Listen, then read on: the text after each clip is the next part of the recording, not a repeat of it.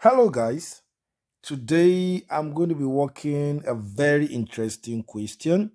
It's actually an Olympiad question. You could see it now on the screen. It looks difficult, but it's simple. So let's work it out. Now I have the question on the screen. Now check it out. You see, the problem with this question is they are all raised to power x and unknown and it kind of ambiguous. So we need to simplify it. All right. Now, what do I do? The first thing I need to do is I'm going to multiply through by 2 minus root of 3 all raised to power x. I'll tell you why I would like to multiply with this. You can actually multiply 2 by 2 plus root of 3 all raised to power x. It is still okay, right? But I chose 2 minus 3 raised to power x. Now multiplying it, I'm going to have 2 plus root of 3 all raised to power x, then multiply by 2 minus root of 3 all raised to power x.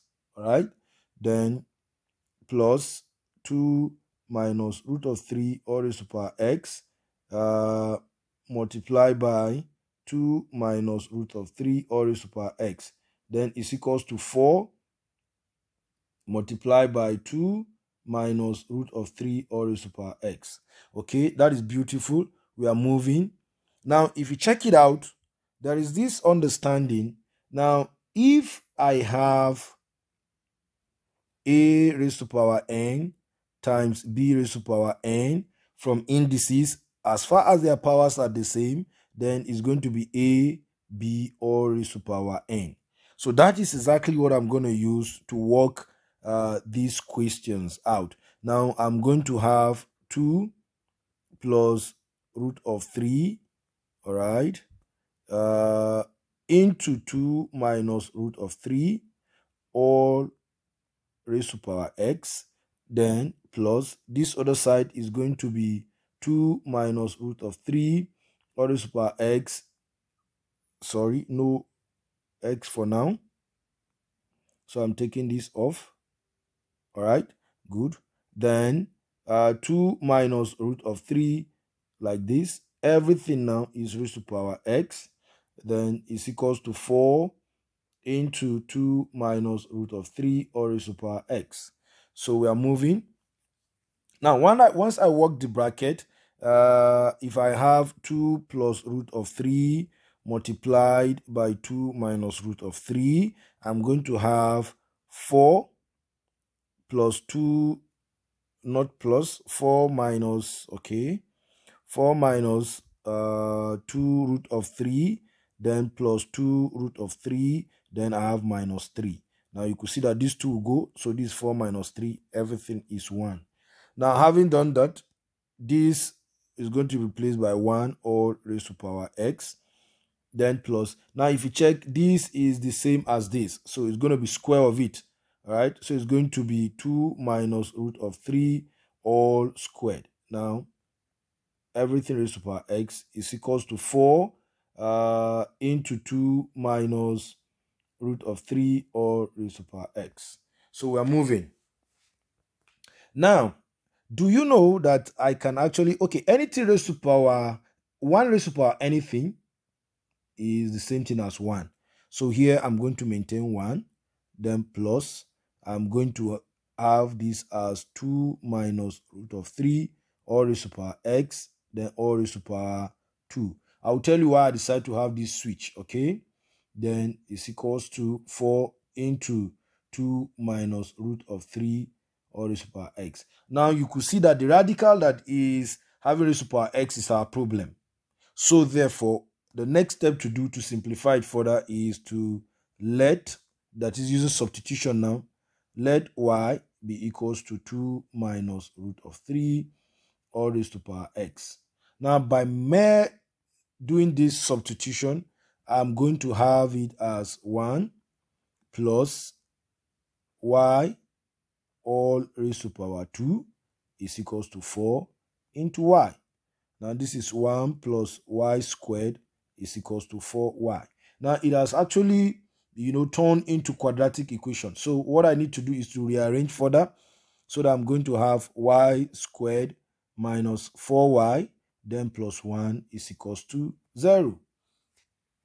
Now, checking this expression, this quadratic equation, it can actually not be factorizable. So what I will do is I'm going to use the quadratic formula, and the quadratic formula in this case will be y is equals to minus b plus minus b squared minus 4ac all over 2a. Now the responsibility now is for us to get our a, b, and c.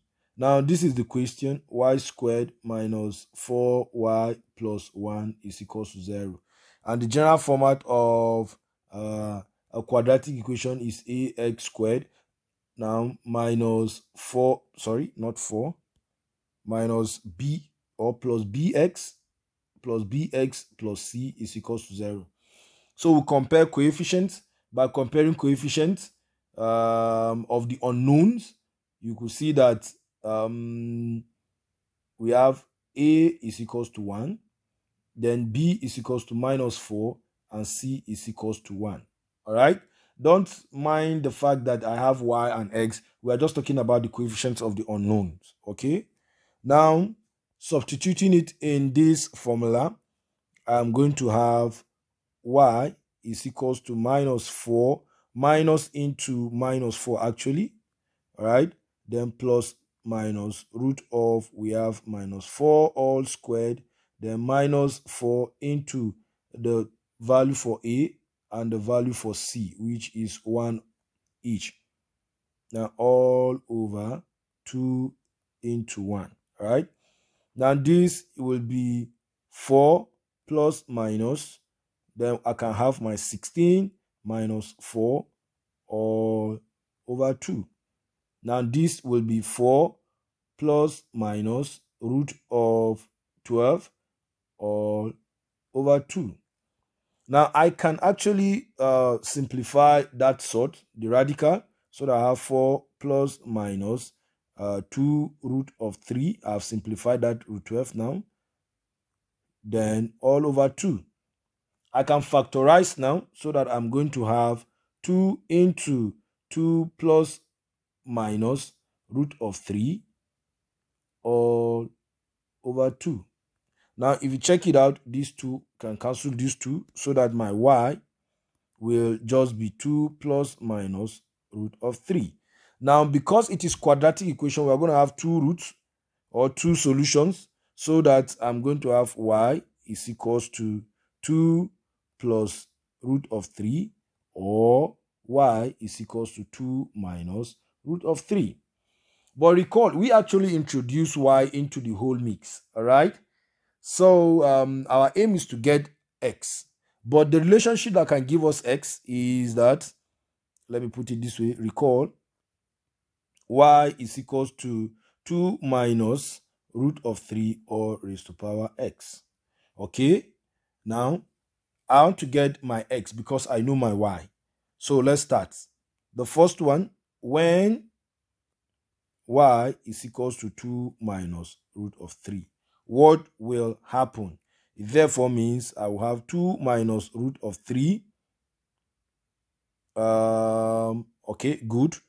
Is equals to 2 minus root of 3 all raised to power x. Okay, now do you know that this is 2 minus root of 3 all raised to power 1? Yes, is equals to 2 minus root of 3 all raised to power x. Now in indices, from what we've learned in indices in my previous videos, you can now easily conclude that our x is equals to 1. All right, since the bases are the same, then the powers must be the same. So we have x equals to 1. So we've gotten one of the values of x. Now, to get the other one, we said, or we are going to say, when y is going to be, or it is equals to 2 plus root 3. 2 plus root 3. What will happen? Now, this is exactly what is going to happen. We are going to have 2 plus root of 3 will be equals to 2 minus root of 3 all raised to power x. Now, I have a problem here. You see, here is 2 plus root of 3 and here is 2, and the right hand side is 2 minus root of 3. Now, let me show you a trick, okay? It's a very good fact. Do you know that 2 plus root of 3 is the same as the multiplicative inverse of 2 minus root of 3? Now, let me show you why I said so. I have to prove it so that everything is going to be fine. Now, what is the multiplicative inverse of 1 minus root of 3? Now, this is what is going to be 1 over 2 minus root of 3. This is the multiplicative inverse. Now, you could see that this is actually a radical problem or sort problem. So what we'll do is I'll rationalize. Then we'll see what will happen. Rationalizing, this is going to be multiplied by root by 2 plus the conjugate, okay? Root of 3 all over 2 plus root of 3. So I multiply the numerator and the denominator by the conjugate of the denominator, okay? Which will now give us 2 plus root of 3 all over 2 minus root of 3 into 2 plus root of 3. Now, seeing it, you know that it's talking about difference of two squares, okay? They are conjugates. So, if you do it, you are going to have 2 plus root of 3 all over 4 minus 3. And it is the same as 2 plus root of 3. So, it has been proven that 2 plus root of 3 is the same as the multiplicative inverse of 2 minus root of 3. So what I'm going to do here is I will come, instead of having this, I am going to replace it by the multiplicative inverse so that I will have the same basis. So this is going to be 1 all over 2 minus root of 3. Then this is equals to 2 minus root of 3 or raised to power x. Now, from indices, you agree with me that for the negative power law, if I have a raised to power minus 1, is the same thing as 1 over a. Okay, vice versa. So it could go both ways. So this is going to be 2 minus root of 3 all raised to power minus 1 is equals to 2 minus root of 3 all raised to power x. Now, basically what I've done is I've changed them to be the same base using the knowledge of indices and the trick I just showed you now. Now, from the conclusion we did in the first part, you could agree with me now that since the bases now are the same, then the powers must be the same. Hence, x is equals to minus 1. So I have two answers basically. Okay, in summary, I have two answers. We have x is equals to 1. Then I have x is equals to minus 1. And you can actually go back and check. Okay, you can go back and check your answer. Remember, the question is 2 plus root of 3 all raised to power x. Then you have plus 2 minus root of 3 all raised to power x is equals to 4. Now, as far as x is equals to 1, you are going to have 2 plus root of 3 plus 2 minus root of 3. Now, you could see that this will cancel this. 2 plus 2 is 4. So, it shows that we are actually correct. So, also, if you use minus 1, you're still going to get the same thing. So, it's just to show that we are actually correct from what we've done. So, just keep watching. I have very, very good videos coming up soon. Don't forget to subscribe, okay? I want to believe you enjoyed the video. I want to see it in the comment section. Thank you so much for being here with me.